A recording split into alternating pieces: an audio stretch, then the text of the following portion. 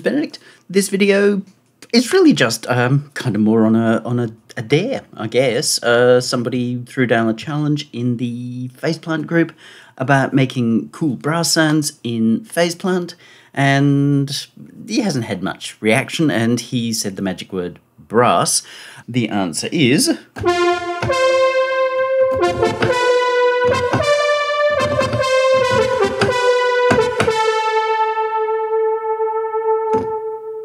yes, cool brass sound.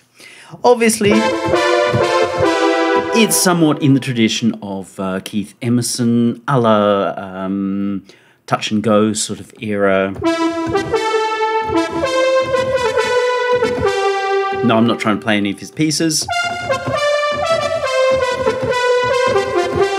But it gives us that huge, no longer a mini-moog sort of a sound. What he used to do those, I actually really don't know. Could have been a D50, really don't know, don't care.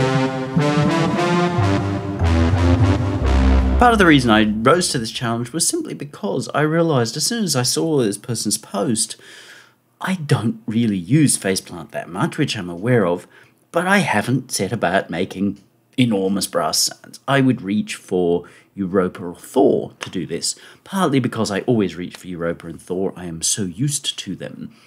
But I did stop to think, why don't I reach for Faceplant? Because in theory it's so much more capable. And as you hear, can do this really, really nicely.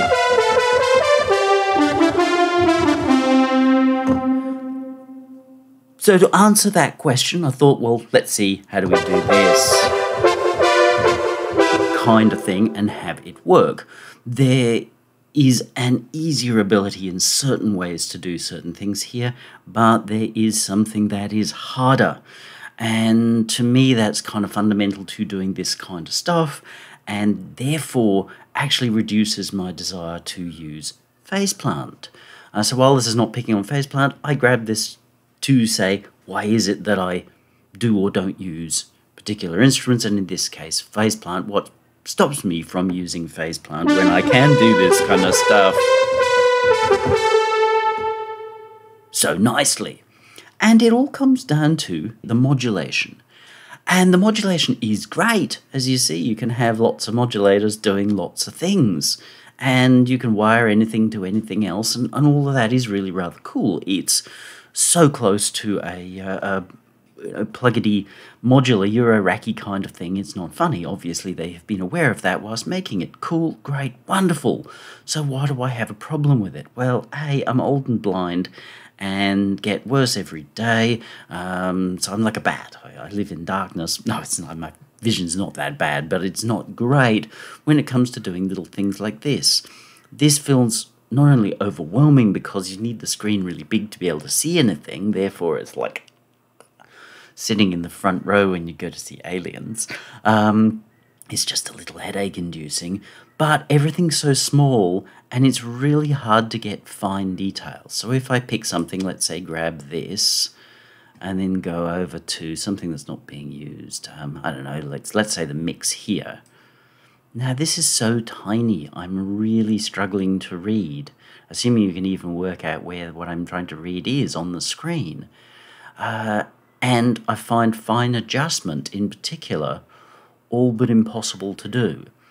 Now, okay, they're going to say, well, you can open this up and type in a number. I don't want to type in numbers. You can also grab this and start adjusting, but oddly enough, this isn't as fine as I want it to be. Yes, I can press shift and all of that, and it's okay, but it's layers of, well, complexity that I don't really want. Now, that's not to say that isn't going to work for somebody else, but I just wanted an answer to why do I not grab this as often as I perhaps should when I can do this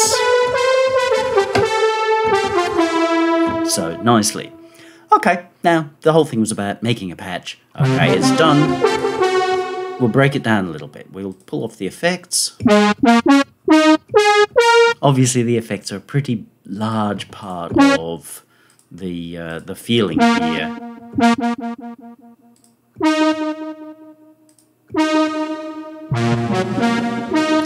Unison I only turned on just as I was going to do this, so the patch has been made. which is probably more how I would use it inside a piece. Obviously, if it's right front and centre, overpowering poor Greg Lake, then it makes a lot of sense to do the unison-y kind of thing. But within a mix, this is going to behave a lot better. And if we pull back some of the excessiveness, then we do end up with a nice little trumpety sound. Obviously, tone, timbre, all of that depends on our filters to a great degree. If we were to have just the one oscillator,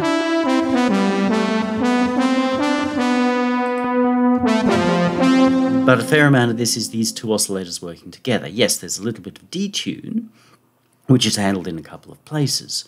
One being the simple detuning here, the other being an envelope here,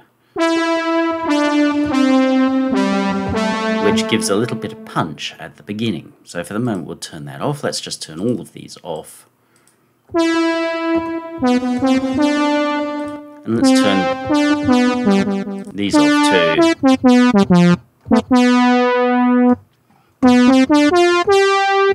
So we've got this filter envelope. Now filter envelopes obviously are going to dramatically change how our brass sound speaks. We get the Blade Runner-y kind of thing, as does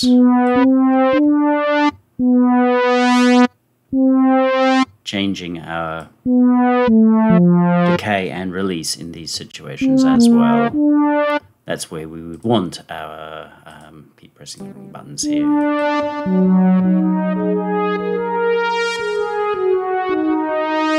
To help fill in that sound. But that's mostly running our filter envelope, but there are a couple of other assignments as well. One is that reverb. It actually is pulling the reverb mix back just a little bit, so it's ducking here. But we're using this envelope because it actually matches the sound. If we created a third envelope, we could do that, but then it wouldn't be as related to the sound. We could use an envelope follower as the listening to the sound and ducking, but I've got this here, why not reuse that? There's no right or wrong. It's also being used to duck this main LFO. This is the main vibrato, and this is being used to duck that in the intro part of the sound. Because we've got other things going on, then we allow our sound to have almost two phases in terms of modulations. One is there's an initial set of modulations on attack, which we'll discuss momentarily, and then it settles into the vibrato. So seeing we've got this envelope and it matches a lot of that flow, then we can use it just to reduce the amount of vibrato at that time, and therefore it appears to come back up. And yep, that's that. And the last one, obviously, is just the one I talked about before, the filter cutoff. So we can close that fella up. Turn vibrato off for the moment. We've then got this envelope. Can you hear this fruity little parp on the beginning?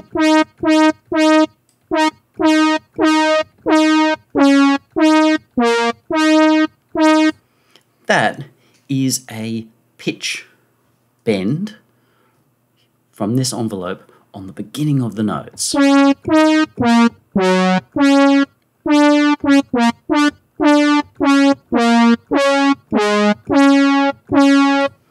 And that's endemic to brass. So as we blow, we tend to overblow. And so if we're trying to be huge and give the impression of hugeness, the player is likely to overblow. If it's a very smooth legato kind of a line, then he's less likely to, she, it, don't care. Not getting judgy on sexist on this kind of garbage, so you don't need to raise it with me. They will be a little less likely to really push into it. But when it's the big fanfare kind of thing, they will tend to overblow a little bit. And that is cool. So we're using that to raise the pitch, but I'm also using it to control this LFO here, which is a really fast LFO. We want to get up into a real fluttery kind of point, but we don't want that hanging on into the sound because it's, well, it's cool and synthy, very Wendy Carlos. We just want that at the beginning. As we start to blow into a tin tube, there can be that little bit of a farty thing. And I believe horn players, depending upon the type of horn that they've got, cornets and things in particular, which have no, will actually do that. And it provides this real grab of attack. And so you can use different shapes here to achieve kinds of different results. The square works nicely here. You just want to have plenty of that. And that's just assigning to both of these.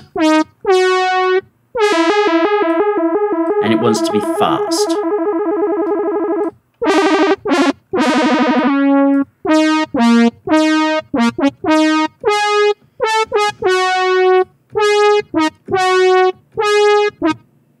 Because we're actually getting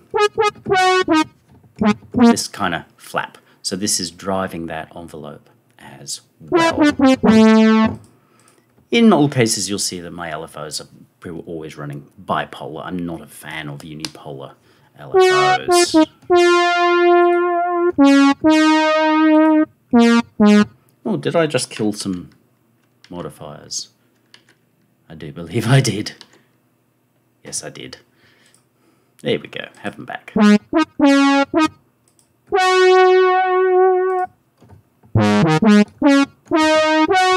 And then we've got this guy here, which is pure and simple modulating our delay. So if we turn our delay back on,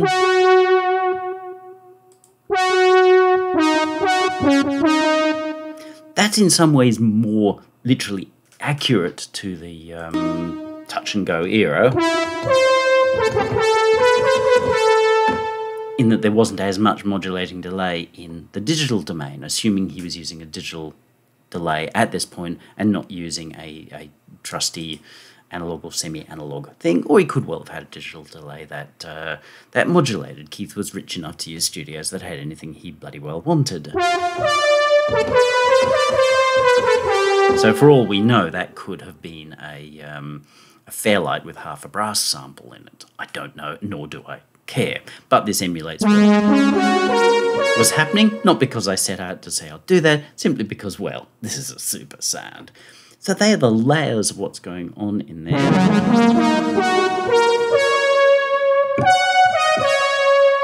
Obviously a little bit of filter here.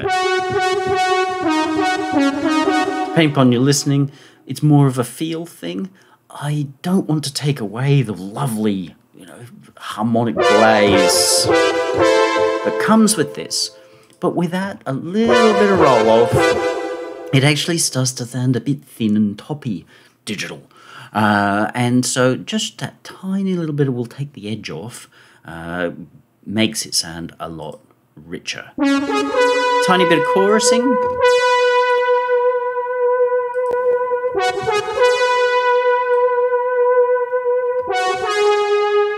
And while we could do this at 100%, I would rather build that up in layers. Because one of the difficulties of doing this is that you bullet a gate, and then down the track it's not going to mix as nicely. So by reducing the spread and reducing the mix, then we've got chorus, but we've still got the sense of that sound being very forward. Remember, as I said, I'd be more likely to use this sort of forward in a mix like this, maybe without though. So this is going to make it harder to mix. So by pulling back our chorusing And then I'm adding a little bit of ensemble, the same thing. Rather than just going, oh here, look, let's run everything at 11 and getting a pretty nasty result. I can say, let's add a little here and a little here.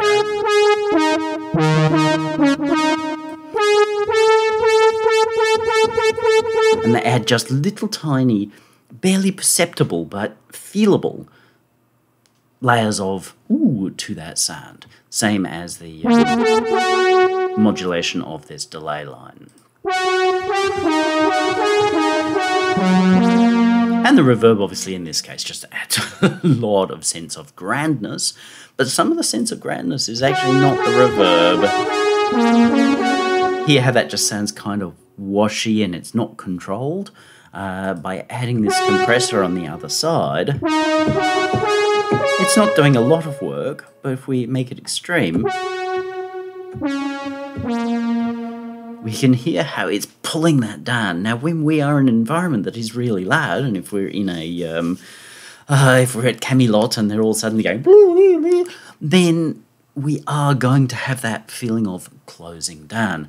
So our compressor's doing that for us. Only needs a little bit.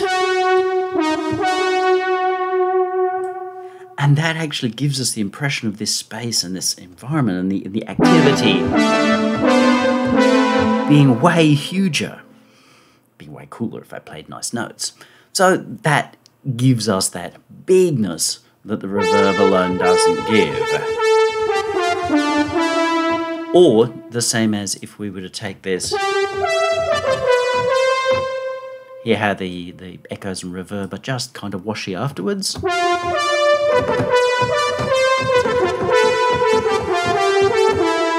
So it's a combo of ducking this mix a little bit with that envelope and then making the whole thing push together and give that nice little kind of pump that we hear with our ears, which tells us very loud, dramatic, grand, epic.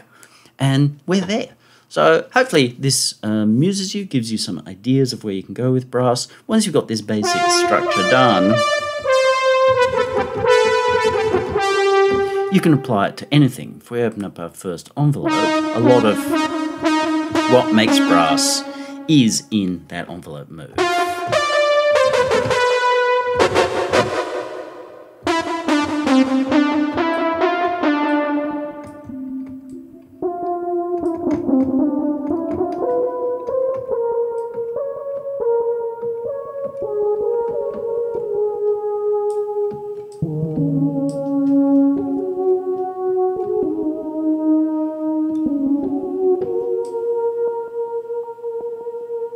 Brass often speaks very nicely with lighter filter.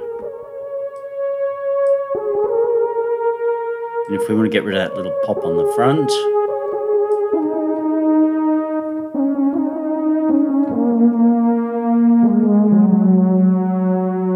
gives us a beautiful flowing brass which will sit in the middle of something.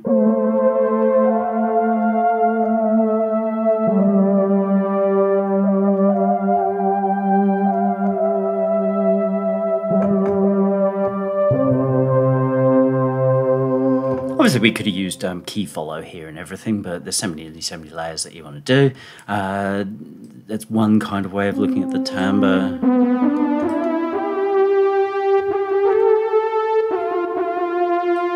I've never really gotten off on brass going backwards, but it can if you want.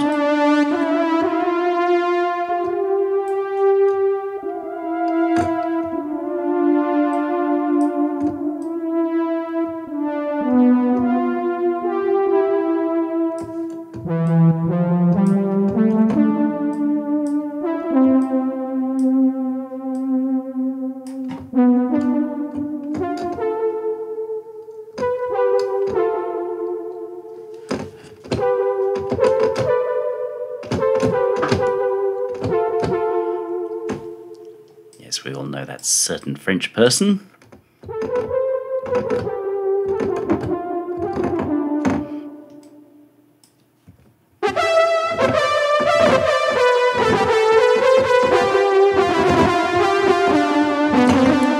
Here, how the two bowl gives us a spittier sound.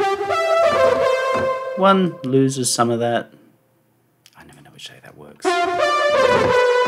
2, 3, 4. It's harder, but it's not as spitty. There's something just in nice balance here that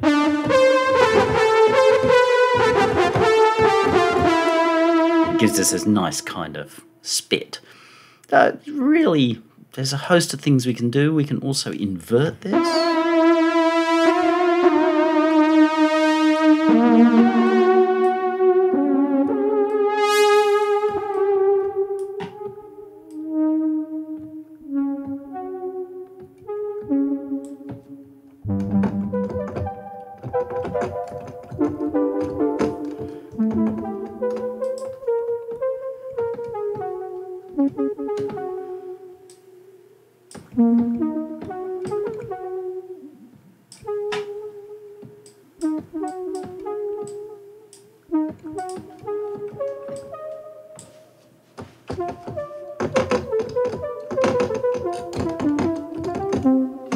And that's going to make a really cool, use as a little arpeggio.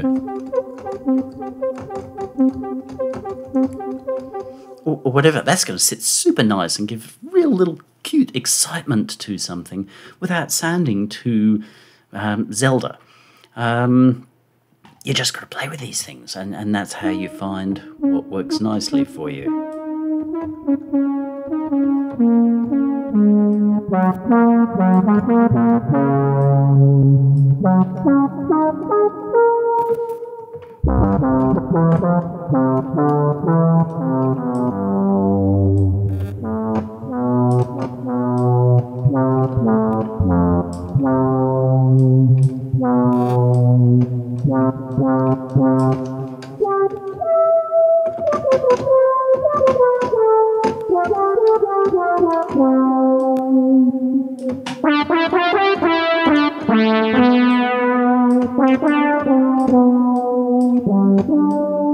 I don't love resonance too much on brass. I think it can get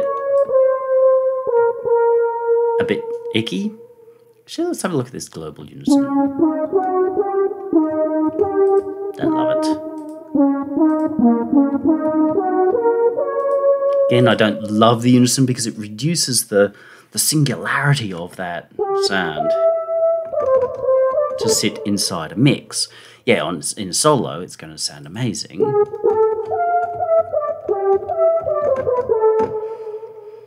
But it's better left for the kind of thing. Even there, you're reducing some of its impact. That's probably plenty more than most people wanted to watch. If you have any questions, obviously, ask them down below. Yeah, if you obviously wanted to hire somebody as a sound designer or as a mix engineer, or to help you with producing your records, to help you with making the right decisions, to getting things to where they need to be to work really nicely, practically, then give me a hoy. I'm pretty easy to find. You have a great day now.